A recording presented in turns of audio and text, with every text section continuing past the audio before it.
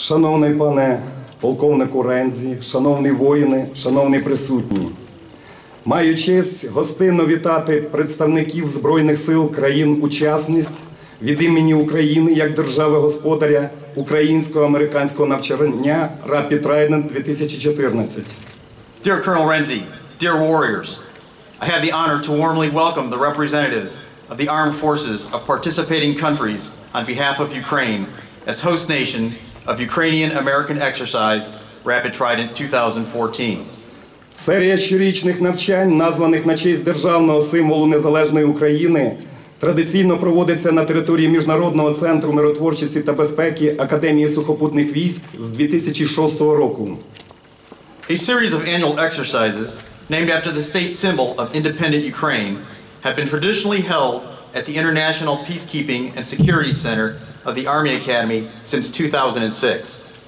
Проте цього року девіз навчань «Партнерство, безпека, мир» звучить як ніколи актуально не лише для України, але й для усього цивілізованого людства.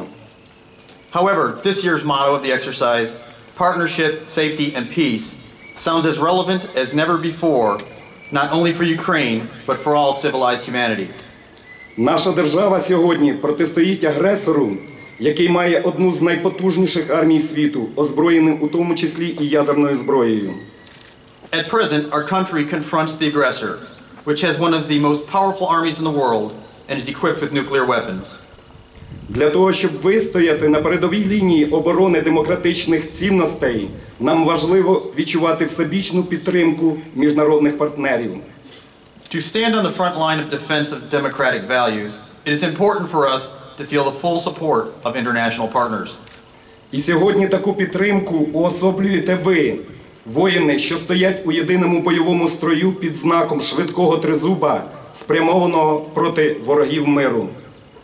Today, this support is given by you, soldiers who are standing in a single formation under the symbol of Rapid Trident, directed against enemies of peace. Вірю, що наші навчання допоможуть нам не тільки вдосконалити професійні вміння і механізми взаємодії, але й сприятимуть зміцненню нашої моральної єдності перед лицем сучасних загроз. I believe that our exercise will help us not only to improve professional skills and interaction mechanisms, but also contribute to the strengthening of our moral unity in the face of modern threats. Користуючись нагодою, хочу висловити вдячність всім тим, хто протягом багатьох місяців працював над плануванням і підготовкою навчань Rapid Trident 2014. Сподіваюсь, що наші спільні зусилля протягом активної фази навчань будуть ефективними і успішними. Taking this opportunity, I'd like to thank all those who worked for many months to plan and prepare the exercise Rapid Trident 2014. I hope that our joint efforts will be effective and successful during the active phase of the exercise.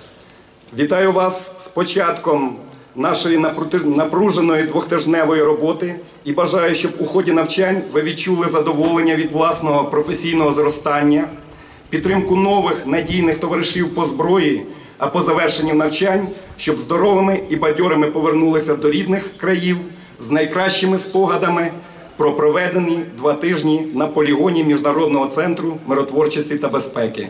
Дякую за увагу. My congratulations to you on the beginning of our 2 weeks of hard work and during the exercise. I wish you to feel the satisfaction from your professional growth, support of your new trusted comrades in arms, and at the end of the exercise, to make a healthy and cheerful return home with the best memories of days spent on our training area. Thank you for your time.